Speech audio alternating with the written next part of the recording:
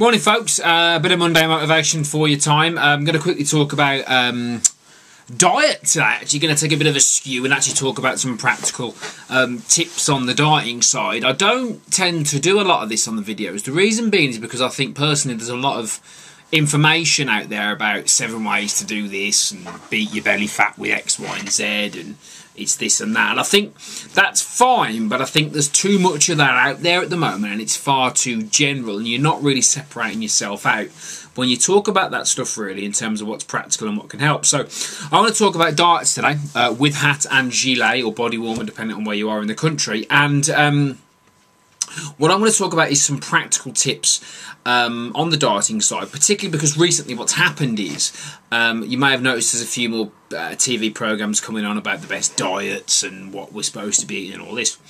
Well, there's a couple of things I think to bear in mind. I think what I want to talk about really is in terms of your food is it's remembering how much of an intelligent creature that you are. So when somebody says something to you, irrespective of their level of expertise, just give it a bit of thought prior to what you do. A good example is something like bread. Now, bread's a classic staple of the diet. You know, we need to eat bread and whatever. But potentially, if you've got a gluten sensitivity, for example, and I do the studies on this and look at it from a common sense point of view.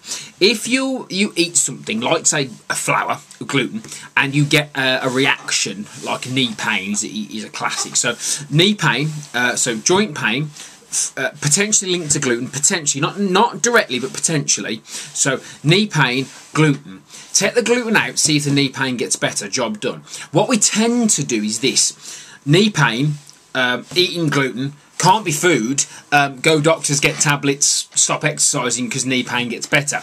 And a lot of that is psychosomatic. Actually, we could actually live our lives properly by just looking at the cause rather than the cure and saying, actually, could it potentially be food, instead of saying, well, actually, I want to keep eating the bread and suffer the pain and then see if the doctor can fix it. Again, it comes back to common sense. If you're overweight, there's something there nutritionally that's forcing your body to store fat. It's not that you're not exercising, because why would your body store fat in the first place? I mean, you'd literally have to not be moving and be, you know, for your body to store to a certain level excess fat. So the problem is not, you know, so there's two sides to that. Firstly, it's that, am I suffering from a particular condition that is linked to a food? If it is it worth me taking the food out? First one. Second one is, why am I storing excess fat? Not fat in general, because your body will always store a certain amount of fat, because fat's fuel, it's warmth, it's insulation, it's all these things. So that's what fat's purpose is in the body. It's there for famine, it's there to protect us, it's there to help us survive. Why would you store excess unless you needed to, unless there was something driving that excess fat storage? And potentially people say, oh, it's because we're eating too much. But again, we look at that on a headline level. We don't speak to individuals. We don't say, take 1,000 people and say, tell me what you ate today. How many people would you think eat too much food?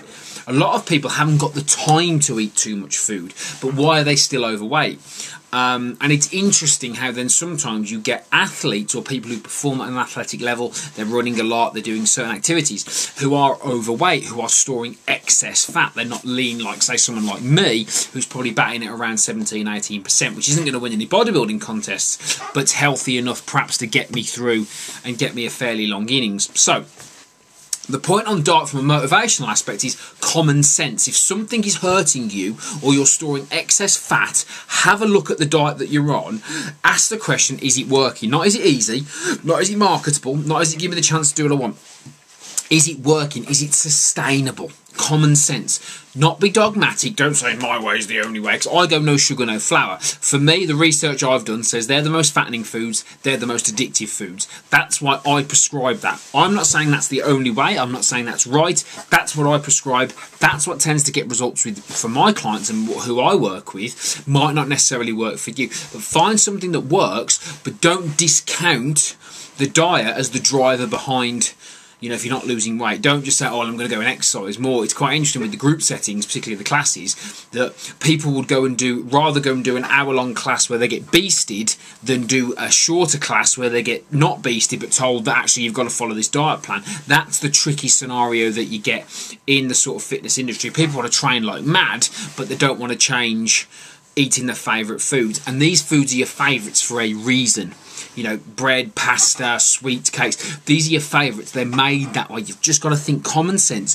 Why am I eating more of this when I technically shouldn't be hungry? So just have a little bit of thought about that, and use a bit of common sense when it comes to diet, and test and measure things. So that's that for that. Have a good week. Don't forget, those of you guys watching who are based in Birmingham, free seminar, 12th of February in Edgbaston. Again, I'll put the details at the bottom in the description box. If you want to come, drop me a message over at Facebook, which is facebook.com/johnhill.fanpage, johnhill.inspiringfitness fanpage, or I'll put the link in the bottom for the registration form. You can contact me there. I look forward to speaking to you soon. Have a great week. February, here we come. Cheers.